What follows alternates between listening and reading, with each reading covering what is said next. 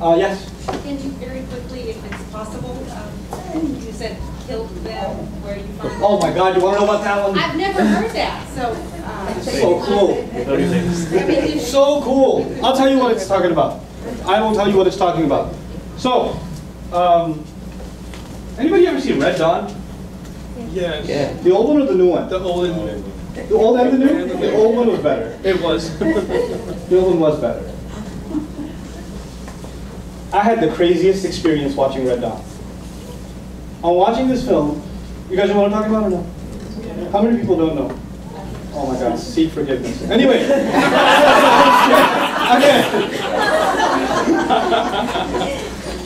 Watching this film, it's a matter of perspective, right? North Koreans are invading the United States and parachutes are landing and they're taking over half the country and it's crazy and these poor high school kids are running up into the woods and their dad taught them to use a shotgun or something and they're now considered, guess what? They're considered terrorists. And they're considered insurgents, outlaws. And I'm like, what a matter of perspective. I'm watching that like, no, they didn't just make that movie. I mean, it's just a matter of who's wearing what flag. You see what I'm saying? Perspective changes everything. Now, the thing of it is, in the Islamic tradition, that's a new way. In the Islamic tradition, the Prophet, peace be upon him, peacefully started a call to Islam in a city called Mecca at the age of 40. Invited people to this religion, started reciting the revelation that was coming to him. Some people accepted it, most people didn't. People got more and more offended as he continued to recite it. So there were attempts on his life. Then there were attempts on the lives of people who followed his faith. It got to the point where they couldn't live there anymore. So they had to actually secretly escape to another city, leaving behind their businesses, their homes, their families, in some cases. Some people were killed, tortured to death, while not fighting back. They make it to another city where they were welcomed. Most people did accept the faith there. A sort of conglomerate government was formed with the cooperation of Christian and Jewish communities. Medinan society was formed. And then they started preparing for battle with the city they ran away from. Now, from a political science perspective, they have every right to fight the city that expelled them because what's there? Their homes. They were kicked out of their home for no reason. They were the ones aggressed against for no crime that they committed of their own except for believing. Nobody should be oppressed for what they believe, no matter what it is. Now, this is a universal thing. It's not just an Islam thing. So they're in every right. If the United Nations was back then, they would be okay with it. They would be okay with it. Now this war starts, and it's going on, and it happens, there's several battles that take place, and eventually the Muslims win. And how do they win? They actually peacefully march into the city of Mecca with 100,000. They're overwhelmed by the numbers, and they walk in and they don't kill it, they actually pray. And everybody just drops their arms like, there's too many of these guys. And then the Prophet gathers all of the enemies, all the chief enemies that were in battle just a year before, 2 years before, they were out for blood. He gathers all of them and says, I will say to you what Joseph said to his brothers, there's no harm coming on you today. Then Revelation comes. This is not the Prophet talking now, it's Revelation talking. Revelation comes and says, these criminals that fought you all this time, give them 4 months. Give them 4 months to think about the faith. Take them to a place that's safe so they don't feel intimidated. If they decide that they want to be Muslims, fine. If not, they better not come back, and if they do, kill them wherever you find them. But they have how much? 4 months. 4 months. And in those 4 months, if you want to leave, go ahead, pack your bags and get out of here. If you want to accept Islam, if you come to that decision yourself, you know what? You're an equal citizen. And if not, we don't take prisoners. We're not taking prisoners. But until those 4 months, you are free to do what you want. This is the specific context of that declaration. It is not a universal Muslim foreign policy. It has actually nothing to do with what will happen after the prophetic tradition, because we believe that the punishments of God, like the flood of Noah,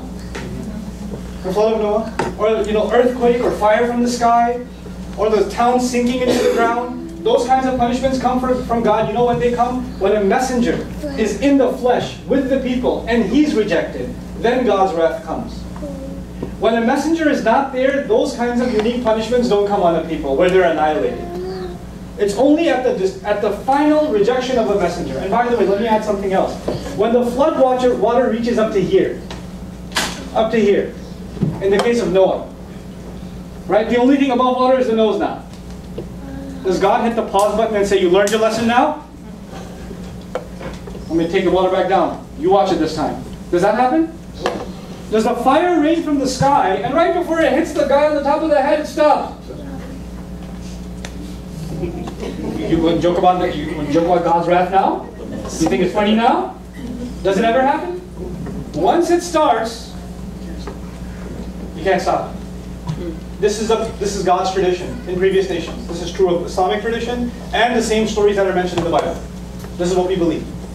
Now in the Prophet's case, the punishment was not coming from the sky or a rain or flood or a typhoon. It was the Muslim army that took over the city of Mecca. And God's tradition fulfilled. All criminals who fought against the messenger should be what?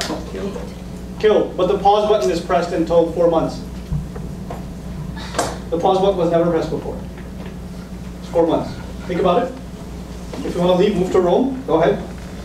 Move somewhere else, go ahead.